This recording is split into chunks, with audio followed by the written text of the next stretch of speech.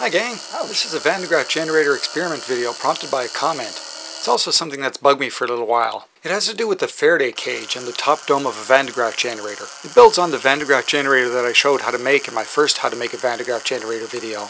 Perhaps the most important thing that makes a Graaff generator work is the use of the Faraday cage, or Faraday ice pail effect. That says that if the dome of a Graaff generator is charged, then the positive or negative charge exists only on the outside of the dome. The inside remains neutral. And since the inside is neutral, that means that you can keep depositing charge to the inside as long as you want to, without any repulsion pushing back on it. Any connection to the inside, all we see is a neutral surface. Now you'll notice that in my Graaff generator I didn't stick the top section inside the dome or can, like you usually see done. Instead I just took the wire from the brush at that end and connected it inside the can. The charge that gets picked up by that brush goes along the wire and happily goes into the inside of the can where the surface is neutral. But user Felix Graphics said that by doing it this way it's not using the Faraday effect very much, because the collecting organ, or brush, is not inside the can, and that it would be much more efficient with it in the can. So since I'm an experimental scientist at heart, I thought I'd do an experiment to see if it made much difference. First, I'll need to modify my can so that I can put the top part with the brush inside the can.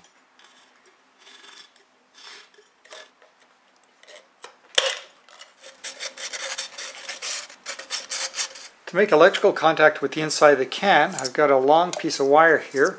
This is 18 gauge stranded. You want fairly thick wire, so 18 gauge is good. And it's stranded, that way it's flexible. And the whole idea is that when I put it in the can, it's way too long. And it kind of clumps up inside there and makes lots of contact with the inside edges. So what I need to do next is actually strip the wire here so there's no insulation on it so that it will make contact when it's inside. Next, to attach the wire to this. Now I've already put one rubber band around here. So what I'll do is I'll stick the wire up through there. Okay, now I further want to secure this again. So I'm going to take this wire and just kind of put it up like that. Take another rubber band. There we go. So the whole idea there is that no matter what I do to this piece of wire here, it won't upset this wire here. That way I won't have to constantly be readjusting it. So again, you want that wire, top brush, to be very close to that rubber band but not touching, and you want to spread out the strands of the wire as well so that there's a lot of nice individual sharp points there. Okay, so I've taped the can to a plastic container here. I'll take the wire and stick it inside. Push it inside the other one and turn it on. Oh, ouch.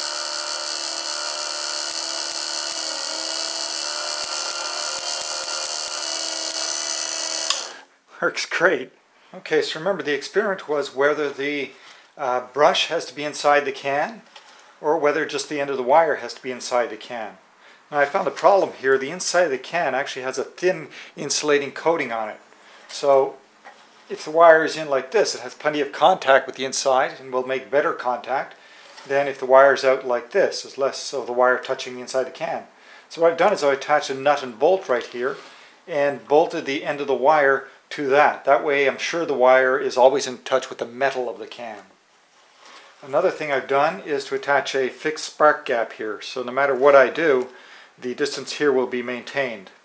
As well, just putting my hand here interferes with the Graaff generator, the dome. So what I've done is put a little handle here so I can move it back and forth like that. I don't want to move this back and forth because it tends to interfere with the motor.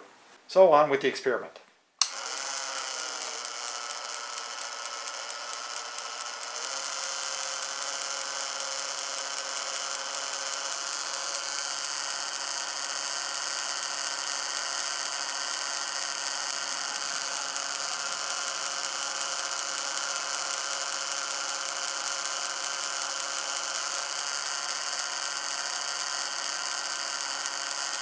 So as you can see, there was a 20 to 24% decrease when the brush was outside the can, which is a lot. So I'd have to agree, the brush inside the can does make a difference. However, I also tried with the connection entirely outside the can. Of course, the experiment's not done without connecting the wire to the outside of the dome or can, which is not the Faraday cage effect for sure.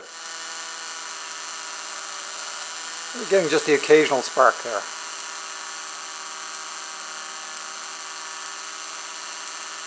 Here's a summary of results. As you can see, there's an even bigger decrease when the Faraday cage effect doesn't play a part at all.